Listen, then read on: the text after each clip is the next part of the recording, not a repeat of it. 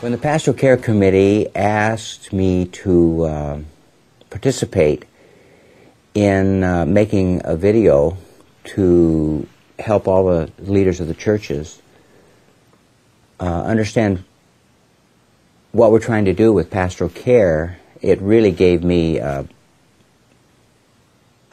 pleasant, encouraging feeling, because it goes back to when I first became district superintendent, that in my prayers I began to ask the Lord, what do you really want me to do and emphasize in this district in the years that I have to serve? And what came to me was three things: healthy pastors, healthy churches, and new congregations. And so from that, I just began to explore ways of how that can take place. And the most important part of the whole thing is the issue of pastors being healthy, physically, spiritually, mentally, socially, relationally, family, and in concern of what that looks like. And so out of that,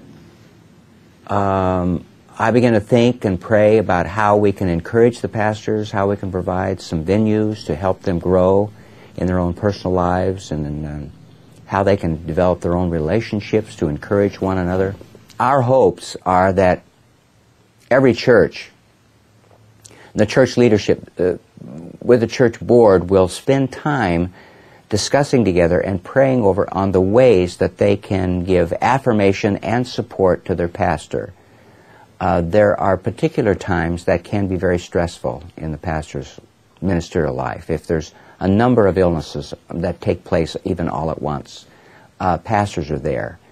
If they go through a building program, or if for whatever reason the church is not as, there are people move away, the congregation is smaller, the finances are lower, pastors carry that whole load. And church boards and other leaders in the church need to have a plan that they lay out on how to give the kind of support pastors need all the way through their ministry. The real beneficiaries of this is the local church.